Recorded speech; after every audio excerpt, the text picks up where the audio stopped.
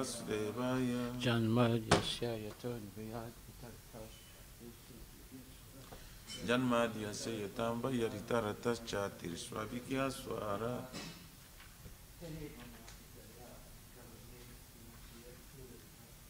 Tene brahmarudaya adhikavaye mojantija suraya. Tejo varimrida jatavinimajjo jatra trisagumrusya. Dhamnasvena sada nirastakuhakam satyang param dhimahi.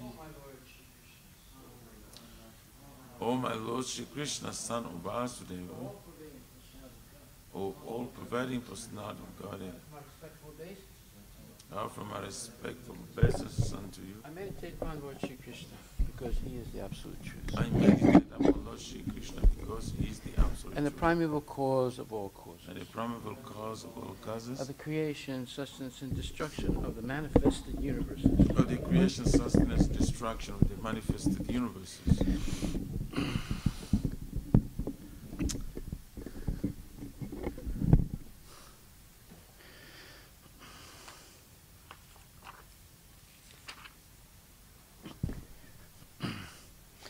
He is directly and indirectly conscious of all manifestations. He is directly and indirectly conscious of all manifestations. And he's independent because there's no other cause beyond him. And he is independent because there's no other cause. It is he only who first imparted the Vedic knowledge into the heart of Brahmaji. It is he only who first imparted the Vedic knowledge into the heart The of original living being. the original living being. By him, even the great sages and demigods are placed into illusion. By him, even the great sages and demigods are placed As into one is illusion. bewildered by the illusory representations As one is bewildered by the illusory of water seen on representations fire or land seen on water. of water seen to fire, land seen to water. Only because of him do the material universes, Only because of him do the material universe temporarily manifested by the reactions of the three modes of nature, temporarily manifested by the reaction of the three modes appear factual, although they are unreal. appear factual, although they are unreal. I therefore meditate upon him, I therefore meditate upon him, Lord Shri Krishna, Lord who is eternally existent in the transcendental abode, who is eternally existent in the transcendental which is abode, forever free from the illusory representations of the material world. which is forever free from the illusory representation. I meditate upon him, for he is the absolute I truth. meditate upon him, for he is the absolute truth. Dharma projita kaitravocha Dharma Pujita Kaitavutra paramo nirmatsaranam satam Paramo Nirmasaranam Satam vedyam vastavam atra vastu Vedam Vastavam Astra Vastu shivadam tapa trayon mulanam Shivadam Taputrayam Srimad Bhagavate Mahamuni Krite Srimad Bhagavate Mahamuni Kimva Parer Ishwaraha Kimva Paririshvaraha Sadyo Hridaya Varudyate Tra Sadyo Ridya Varidyate Kriti Bihi Sususabhistakshanat, Kritibhi Shushu Bhistatkyanat, completely rejecting all religious activities which are materially motivated. completely rejecting all religious activities which are material motivated. This Bhagavata Purana propounds the highest truth, This Bhagavata Purana propounds the highest truth, which is understandable by those devotees who are fully pure in heart. which is understandable by those devotees who are fully pure in heart. The highest truth is reality distinguished from illusion for the welfare of all. The highest truth is a reality distinguished from illusion for the welfare of all. Such truth uproots the threefold miseries. Such truth uproots the threefold miseries. This beautiful Bhagavatam, compiled by the great sage Vyasadeva in his maturity, This beautiful Bhagavatam compiled with great sage Vyasadeva's maturity is sufficient in itself for God realization. is sufficient itself for God realization. What is the need of any other scripture? What is the need of the other scripture? As soon as one attentively and submissively hears the message of Bhagavatam, As soon as one attentively and submissively hears the message of Bhagavatam, by this culture of knowledge, by this culture of the knowledge, Supreme Lord is established within his heart. the Supreme Lord is established within his heart. Nigama kalpatarur galitam phalam, Nigama kalpataror galitam phalam, sukamukad amrita dravya samyutam, sukamukad amrita drava sangitam, pibata Bhagavatam rasam alayam, pibata Bhagavatam rasamaya, muhur ahoraska bhuvi bhavakaha. mora horasika bhulabhava. O expert and thoughtful men, relish Srimad Bhagavatam, O expert and thoughtful men, relish Srimad the Bhagavatam, mature fruit of the desire tree of Vedic literatures. the mature fruit, the desired tree of Vedic literature. It emanated from the lips of Sri Sukadeva Goswami. It emanated from the lips of Sri Shukadeva Goswami. Therefore, this fruit has become even more tasteful. Therefore, this food has become even more tasteful. even though its nectarian juice was already relishable for all, Although its nectarian juice was already relishable for all, including liberated souls. including liberated souls. Shinvatam Swakata Krishna Srimvatam Swakata Krishna Punya Shravana Kirtana Punya Shravana Kirtana Vidyantaksto hi abhadrani Vidyantasto Hyabhara Vidunati Srihit Satam. Vidunati Surit Satam. To hear about Krishna from Vedic literatures, To hear about Krishna from Vedic or to literature, hear from him directly through the Bhagavad Gita, or to hear from him directly through the Bhagavad Gita, is itself righteous activity. it is self-righteous activity. And for one who hears about Krishna, If one who hears about Krishna, Lord Krishna, who is dwelling in everyone's heart, Lord Krishna, who is dwelling within everyone's heart, acts as a best wishing friend, acts as the best wishing and friend, purifies the devotee who constantly engages in hearing of him. and purifies the body who is constantly engaged in hearing him. Astapresu bhatresu Nasta Preshwa Bhadreshu nityam bhagavata sevaya Nityam Bhagavata Seva bhagavati uttamasloke Bhagavati Uttama Shloke bhaktir bhavati naistike. Bhakti Bhavati Naistaki. In this way, a devotee naturally develops his dormant transcendental knowledge. In this way, the devotee naturally develops his dormant transcendental knowledge. As he hears more about Krishna from the As Bhagavatam he hears more about Krishna from the Bhagavatam and from the and devotees, from the he devotees, becomes fixed in the transcendental service of the Lord, in the devotional service of the Lord. he becomes fixed in the devotional service of the Lord. Tadarajastamo bhava Tadarajastamo bhava kamalobhadayaschaye Kamalobhadayascha shetetar anavidam Chaitaitaranavidam stitvam sattve prasidati. Stitam Sabe Prasidati. By development of devotional service, By development of devotional one service, becomes freed from the modes of passion and ignorance, one becomes freed from the modes of passion and ignorance. and thus material lust and avarice are diminished. And thus material lust and avarice are diminished. Evam prasanna manaso Evam prasanna manas bhagavat bhakti yogataha bhagavat bhakti yoga bhagavat tattva vijnanam bhagavat tattva mukta sangasya jayate. sangasya jayate. When these impurities are wiped away, When these impurities are wiped the away, candidate remains steady in his position of pure goodness, the candidate remains steady in his position of pure goodness, becomes enlivened by devotional service, becomes enlivened by devotional service, and understands the science of God perfectly. and understands the science of God perfectly. Vidyate hridaya grantis Vidyate hridaya grantis siddhyante sarvasamsaya Chidyante sabasam siyante jasya karmani Chidyante sachakarmani just evatmanishware. Dusta evadmanishvari. Thus, Bhakti Yoga severs the heart not of material affection Thus the Bhakti Yoga severs the heart not to material affection, and enables one to come at once to the stage of a samsayam samagram, and enables to come at once to the stage of samasham samadhi, understanding of the supreme absolute truth personality of Godhead. understanding the supreme absolute true personality of Godhead. Therefore, only by hearing from Krishna or from his devotee in Krishna consciousness Therefore, only by hearing from Krishna or from his devotee in Krishna consciousness can one understand the science of Krishna. can one understand the science of Krishna. Srimad Bhagvatam, Canto 1, Chapter 18, verse number 21. Atapi yat pada nakavastristam Atapiyatpadanukavastam jagat virikopahitar namaba. Jagat Virincha Palartarani Sesam punayat anyatamo mukundat Shisham Punyatyan Tatamo Mukunda konam loke bhagavat padartaha. Konamaloke Bhagavat Padartha. Translation by Srila Prabhupada. Who can be worthy of the name of the Supreme Lord but the personality of Godhead, Shri Krishna? Brahmaji collected the water emanating from the nails of his lotus feet in order to award it to Lord Shiva as a worshipful welcome. This very water, the Ganges, is purifying the whole universe, including Lord Shiva.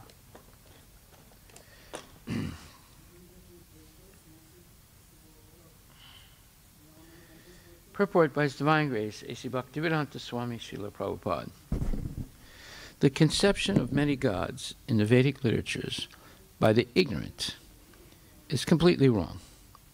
The Lord is one without a second, but He expands Himself in many ways, and this is confirmed in the Vedas. Such expansions of the Lord are limitless, but some of them are the living entities. The living entities are not as powerful as the Lord's plenary expansions, and therefore there are two different types of expansions. Lord Brahma is generally one of the living entities, and Lord Shiva is the via medium between the Lord and the living entities. In other words, even demigods like Lord Brahma and Lord Shiva, who are the chief amongst all demigods, are never equal or greater than Lord Vishnu, the Supreme Personality of Godhead. The goddess of fortune, Lakshmi, and all powerful demigods like Brahma and Shiva are engaged in the worship of Vishnu or Lord Krishna. Therefore, who can be more powerful than Mukunda, Lord Krishna, to be factually called the Supreme Personality of Godhead? The goddess of fortune, Lakshmi, Lord Brahma, and Lord Shiva are not independently powerful. They are powerful as expansions of the Supreme Lord, and all of them are engaged in the transcendental loving service of the Lord, and so also are the living entities. There are 4 sects of worshipful devotees of the Lord, and the chief amongst them are the Brahma Sampradaya, Rudra Sampradaya, Sri Sampradaya, descending directly from Lord Brahma, Lord Shiva, and the goddess of fortune, Lakshmi, respectively. Besides the above-mentioned 3 sampradayas, there is the Kumar Sampradaya descending from Sanat Kumara. All of the 4 original sampradayas are still scrupulously engaged in the transcendental service of the Lord up to date, and they all declare that Lord Krishna, Mukunda, is the Supreme Personality of Godhead, and no other personality is equal to Him or greater than Him. Srila Prabhupada ki jai. So the quest for knowledge,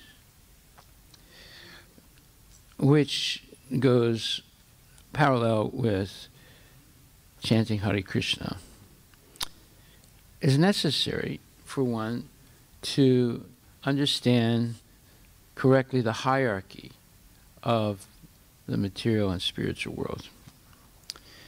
Without understanding correctly the hierarchy, the origin of everything, the different levels of empowerment of individuals, one remains in ignorance.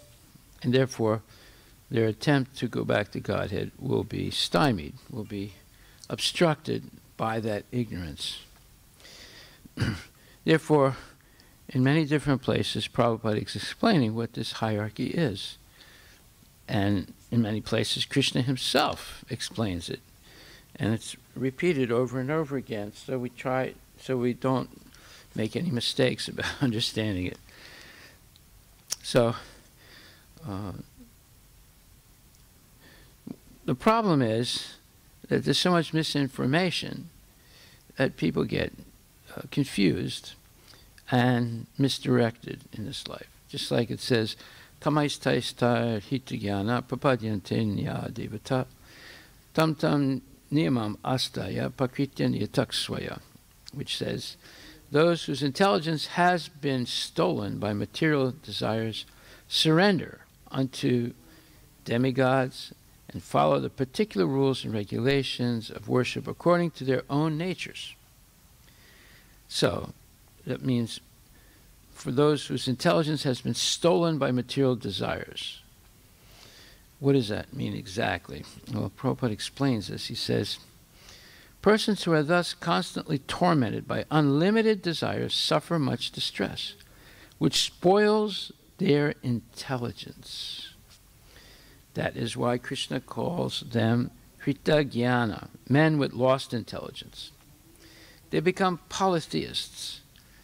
That means worshipping many gods, and hasten to worship various demigods. Polytheists cannot comprehend that Krishna Bhakti Kaila Sarva Karma Kritahai. By worshipping Lord Krishna, one automatically takes care of all other subsidiary duties. Polytheists think that demigods like the sun god are equal to the Supreme Lord Krishna. Such men of distorted intelligence can never take shelter of Lord Krishna's lotus feet. On the other hand, lofty-minded persons with incisive intelligence are convinced that Lord Krishna is the Supreme Being. If somehow they harbor some material desires, they immediately approach Lord Krishna and pray to him. Okay, so this is a very important explanation because we can understand why so many people worship the demigods in India. It's because they're overwhelmed with material desires. Oftentimes, people who very seldom come to the temple, maybe they come once a year or twice a year, maybe once in every 2 years or 3 years or 5 years. But when there's some tragedy in the family, they come. Like I remember some years ago, this family came who hardly ever came. I knew them because I did one program in their house once, and then I didn't see them for a long time. And then they came, and the father and the mother were crying, and they brought one of their sons. They had, I think, 3 sons, and his wife, and they said, you know, please do something. He has cancer. Well, I said, I'm not.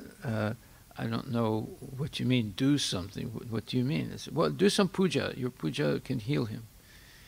I said, well, I can't guarantee that, but we'll do it anyway if you want. So I had them chant Hare Krishna, and we said some mantras, gave him some tulsi leaf and some Ganges water, and asked him to repeat the mantra, and so forth. So those are what you would call material desires. Actually, you don't have to pray to Krishna for anything material. You just pray by chanting Hare Krishna and hear about the glories of the Lord and repeat them and offer choice prayers to the Lord from the scriptures, just like prayers of Prahlad Maharaj, the Brahma Samhitas, prayers of Brahma, prayers of Lord Shiva, glorifying the Lord, and so forth. There's so many prayers in the Srimad Bhagvatam glorifying the Lord, and in Bhagavad Gita also. The Lord is present in the heart as Paramatma. So you don't have to, remind him what's going wrong, or remind him of what you would like to have. You just concentrate on glorifying the Lord. But people come with these material desires, and they blurt them out, and they want some result. So that's why they usually go to the demigods. And what happens when a person is Hita Jnana, one who's lost their intelligence because of unlimited desires? When you have unlimited desires, you suffer much distress trying to figure out how to get them and trying different strategies to satisfy those desires. So that's when you lose your intelligence. And therefore, it says here, they become polytheists and hasten to worship various demigods. Polytheists, or people who worship many gods, cannot comprehend that Krishna Bhakti Kaila Sarva Karma Kritahai. By worshiping Lord Krishna, one automatically takes care of all other subsidiary duties. Now, this is an important point that requires some discussion, and Prabhupada discusses this at length. And in the Bhagavad Gita, 2nd chapter, 41st verse, Prabhupada quotes the a verse,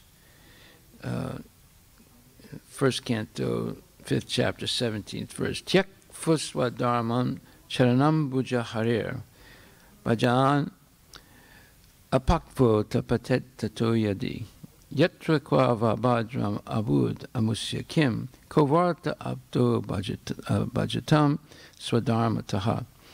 If someone gives up his occupational duties and works in Krishna consciousness, and then falls down on account of not completing his work, what loss is there on his part?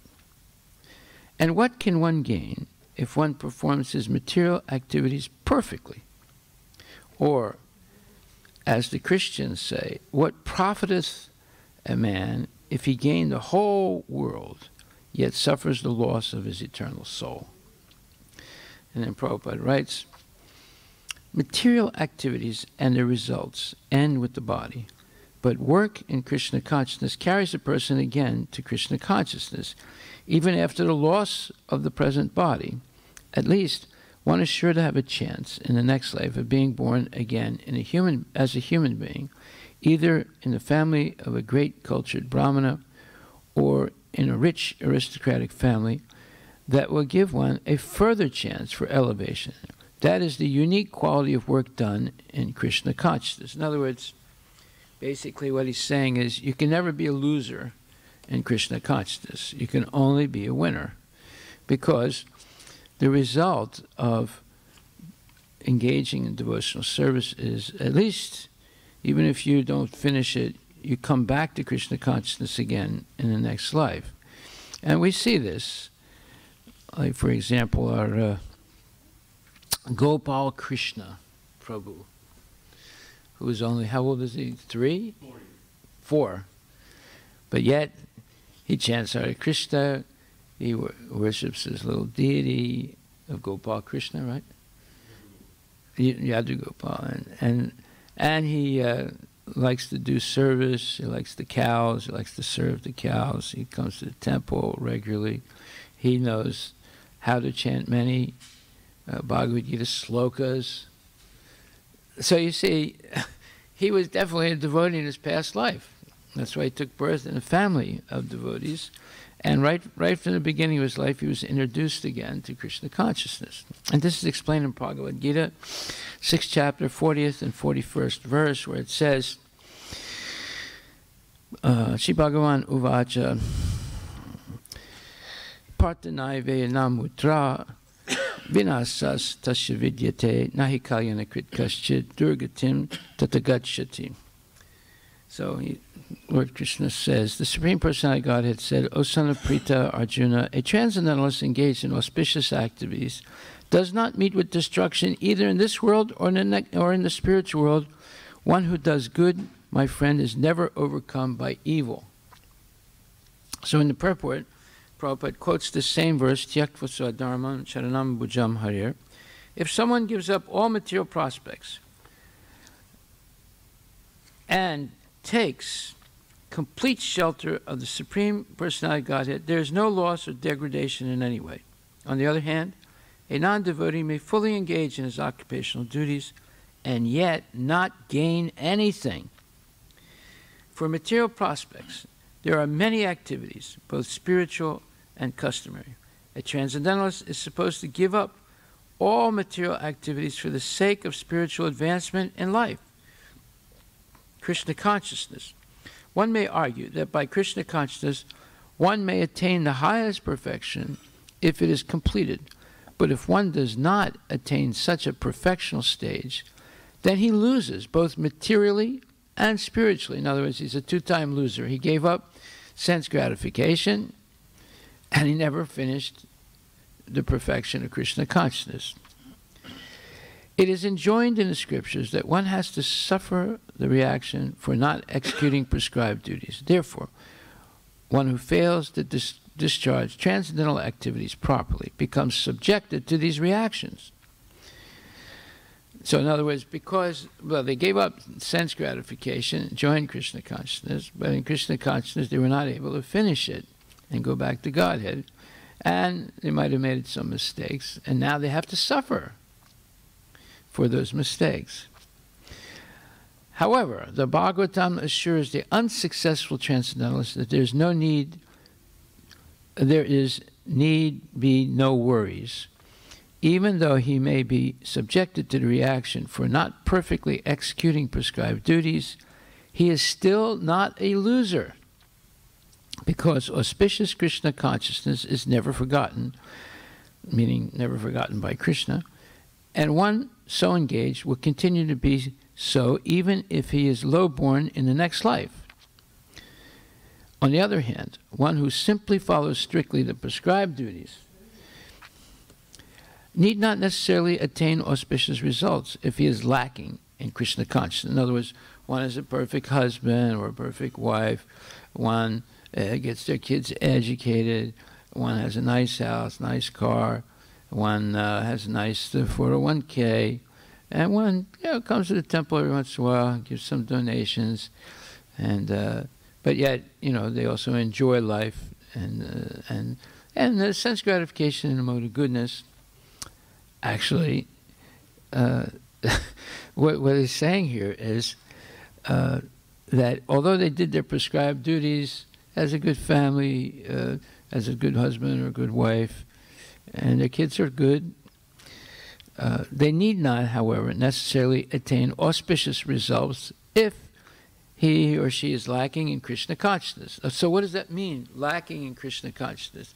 That means that they really don't have love for Krishna, but they know that if they do certain things in Krishna consciousness, it'll be good for them, and they will get good results materially, and they'll get some spiritual benefit also. But if they don't actually attain love for Krishna, then more or less they have not been on a progressive path. They've been on a good path, but it's not progressive spiritually because of their holding on to material pleasures. The purport may be understood as follows. Humanity may be divided into two sections, namely the regulated and the non-regulated. Those who are engaged simply in bestial sense gratifications without knowledge of their next life or spiritual salvation belong to the non-regulated section. And those who follow the principles of prescribed duties in the scriptures are classified amongst the regulated section. The non-regulated section, both civilized and uncivilized, educated and non-educated, strong and weak, are full of animal propensities. Their activities are never auspicious because while enjoying the animal propensities of eating, sleeping, defending, and mating, they perpetually remain in material existence, which is always miserable. In other words, if you do eating, sleeping, mating, and defending on a high level, or if you do eating, sleeping, mating, and defending on a low level, you're still a loser. Their activities are never auspicious because while enjoying the animal propensities of eating, sleeping, defending, and mating, they perpetually remain in material existence, which is always miserable. On the other hand, those who are regulated by scriptural injunctions and who thus rise gradually to Krishna consciousness certainly progress in life. So notice the word gradually. It's very important. It's not like fast food or immediate results. The immediate result is one feels relief from material suffering. One feels that they're fortunate to have come in contact with Krishna consciousness. One becomes happy, and one realizes that they've been blessed, and one gives up any thoughts about liberation, and one realizes that through devotional service, it's the only way by which one can attract Krishna. However, it's a slow process. It doesn't happen. One doesn't become a pure devotee overnight.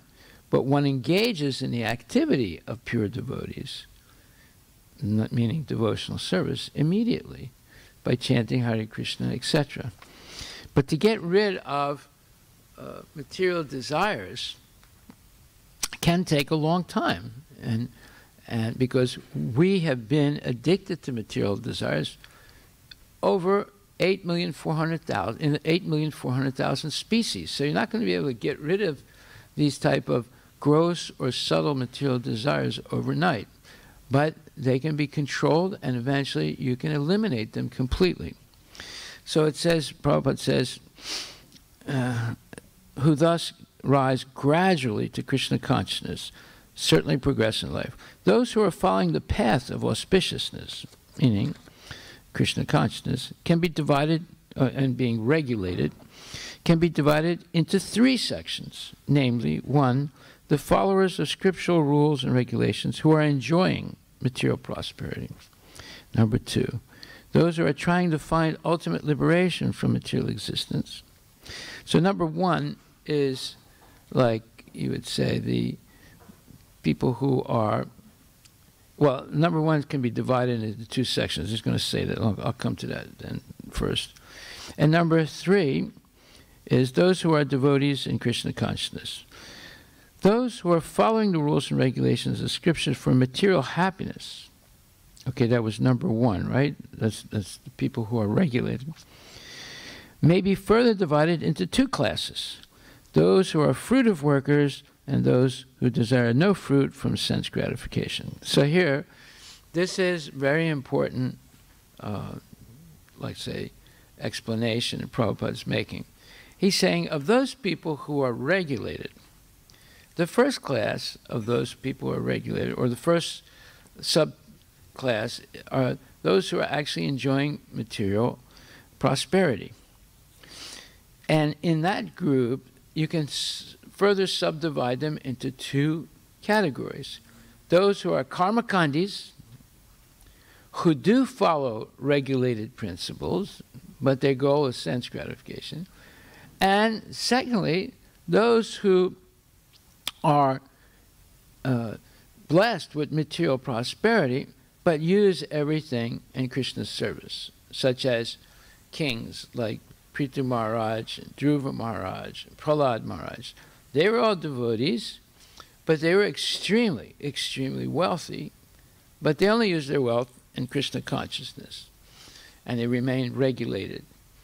Whereas some people follow the rules and regulations, but they're attached to the results, and they're attached to the higher level of sense gratification they're getting, like elevation to heavenly planets, association of heavenly personalities, and so forth, long duration of life, very, very high-class sense gratification. So now he's going to say something about that first subtitle, the second subcategory of people who are regulated. He says, those who are following the rules and regulations of the Scriptures for material happiness may be further divided into 2 classes. Those who are fruitive workers and those who desire no fruit for sense gratification. Those who are after fruitive results for sense gratification may be elevated to a higher standard of life, even to the higher planets. But still, because they are not free from material existence, they are not following the truly auspicious path. In other words, they're still subject to karma. And what happens to them, that's explained later on in the 9th chapter, where Krishna explains what happens to these people who have been regulated, who seem to be on the progressive path, but they're still attached to material sense gratification. So it says, Tetam bhuktva swargalokam vishalam shine punye martyalokam vishanti. It says, when they have thus enjoyed vast heavenly sense pleasure, and the results of their pious activities are exhausted, they return to this mortal planet again. Thus, those who seek sense enjoyment by adhering, by following the principles of the 3 Vedas, achieve only repeated birth and death. So, what Prabhupada is saying here is that such people are not really on the truly auspicious path. The only auspicious activities are those which lead one to liberation. Any activity which is not aimed at ultimate self-realization or liberation from material bodily concept of life is not at all auspicious.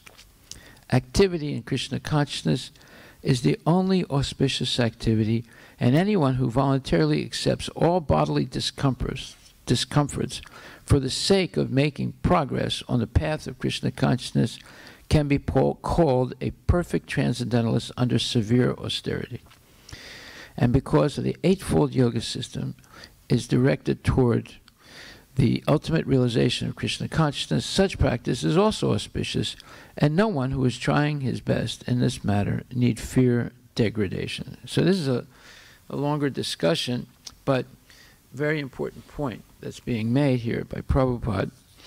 And then in the next verse, 641, Prabhupada says, the unsuccessful yogi, after many, many years of enjoyment on the planets of the pious living entities, is born into a family of righteous people or into a family of rich aristocracy. And Prabhupada writes, the unsuccessful yogis are divided into two classes. One has fallen after very little progress, and one has fallen after long practice of yoga. The yogi who falls after a short period of practice goes to the higher planets, where pious living entities are allowed to enter. After prolonged life there, one is sent back again to this planet to take birth in the family of a righteous Brahmana, Vaishnava, or of aristocratic merchants. The real purpose of yoga practice is to achieve the highest perfection of Krishna consciousness, as explained in the last verse of this chapter. But those who do not persevere to such an extent and who fail because of material allurements are allowed by the grace of the Lord to make full utilization of their material propensities. And after that, they are given opportunities to live prosperous lives in righteous or aristocratic families. Those who are born in such families may take, and notice the word may take advantage of the facilities and try to elevate themselves to full Krishna consciousness. However, the next verse, 42, says, or if unsuccessful after long practice of yoga, he takes his birth in a family of transcendentalists who are surely great in wisdom. Certainly such a birth is rare in this world. So that's an example of Gopal Krishna Prabhu or other devotees, other young children that have been born in devotee families. Because they were yogis or devotees in previous life, but they practiced for a long time, and because of some latent material desires, they didn't achieve the perfection. They don't have to go to the pious, they don't have to go to the Devalokas and enjoy prolonged sense gratification, then come back and be born in aristocratic or families or Brahmana families. They take birth directly in a family of transcendentalists who, it says, are surely great in wisdom. Certainly such a birth is rare in this world. And then Prabhupada says, birth in a family of yogis or transcendentalists, those with great wisdom, is praised herein because the child born in such a family receives a spiritual impetus from the very beginning of his life. It is especially the case in the Acharya or Goswami families. Such families are very learned and devoted by tradition and training, and thus they become spiritual masters. In India, there are many such Acharya families, but they have now degenerated due to insufficient education and training. By the grace of the Lord, there are still families that foster transcendentalists generation after generation. It is certainly very fortunate to take birth in such families. Fortunately, both our spiritual master, Om Vishnu Pada, Srimad Bhakti Siddhanta Saraswati Goswami Maharaj, and our humble self had the opportunity to take birth in such families by the grace of the Lord, and both of us were trained in the devotional service of the Lord from the very beginning of our lives. Later on, we met by the order of the transcendental system. So here Prabhupada explains how he and his guru, Bhaktisiddhanta Saraswati Thakur, were both born in Acharya families. And their father and mother trained them right from the beginning of their life to be Krishna conscious. and look at the result, what they achieved in spreading Krishna consciousness all over the world. So this is a very interesting explanation. It takes time to digest all this information, but it's very important to have a good, clear understanding of Krishna consciousness. Now, there's a lot more to this, because in the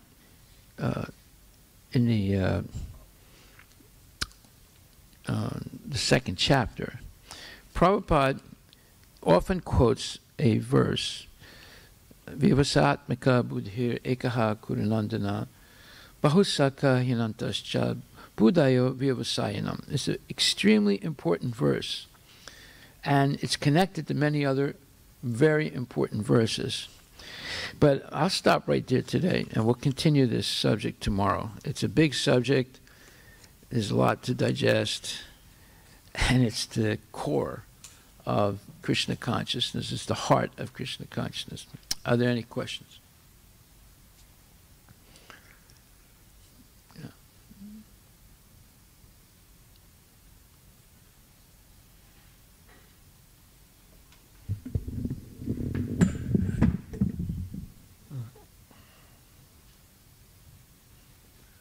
Hare Krishna Guru Maharaj. Just one clarification, Maharaj. In this verse, the living entities are not as powerful as Lord's preliminary expansions, and therefore there are two different types of expansions. Lord Brahma is generally one of the living entities.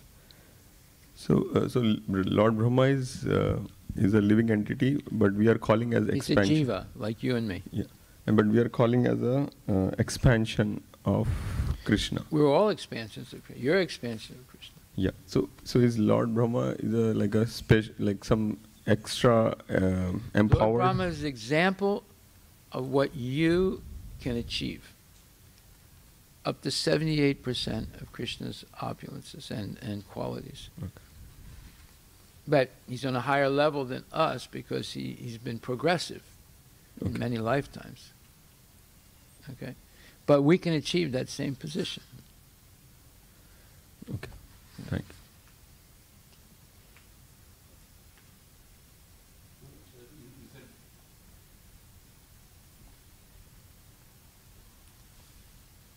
So you just said like Lord Brahma is progressive in the sense after many lifetimes, but Brahma is also the first living being. How do we understand? The Brahma is a titular position. You have to look this word up. Titular. T-I-T-U-L-A-R. It's just like President Trump has a titular position. He's the, I think, the 45th or 46th president of the United States. And now he has to leave the White House, and the 47th president is going to enter, called 46th president is going to enter, Mr. Joe Biden, or Sleepy Joe. Okay. So it's a titular position. It's a title position. It can be held by many different people over time. You see, is that what that says? Titular? Yeah. It's holding or constituting a purely formal position or title without real authority, that's one. And denoting a person or a thing from whom or which the name of the artistic work. Anyway, it's a title. Title, okay. Right? So President of the United States is a title. Position of Brahma is a title. It's held by the most advanced person in the material world. It doesn't mean that they are absolute pure devotee. They're pure, but they still have a little bit of a desire to dominate. So therefore they're given the position of Brahma. They can dominate, and if they follow properly, they go back to Godhead in that lifetime. And if they don't follow properly, then they go down. In fact, somewhere it says, I have to look this up, that when we fall down into the material world, we begin from the position of Brahma. But I'm not sure where that is. I remember reading it, but I don't remember where it is. So. Yeah, I heard something similar, that we all started from Brahma and then we may have come down. Well, anyone in the material world can go up or down, right? Or go back to Godhead. So if you become too let's say, overwhelmed with dominating, you go down. And if you understand that you're the eternal servant of the Lord, you go back to Godhead. Okay, so it's a title position. Yeah. Many people can hold that position. In fact, there's Brahma himself with 4 heads. He found out that there's millions and billions of other Brahmas in other universes. So it's a titular position. Haribol. Any other questions or comments? We'll continue this subject tomorrow. There's a lot more to be said. All glories to Srila Prabhupada ki jai. Haribol, Haribol.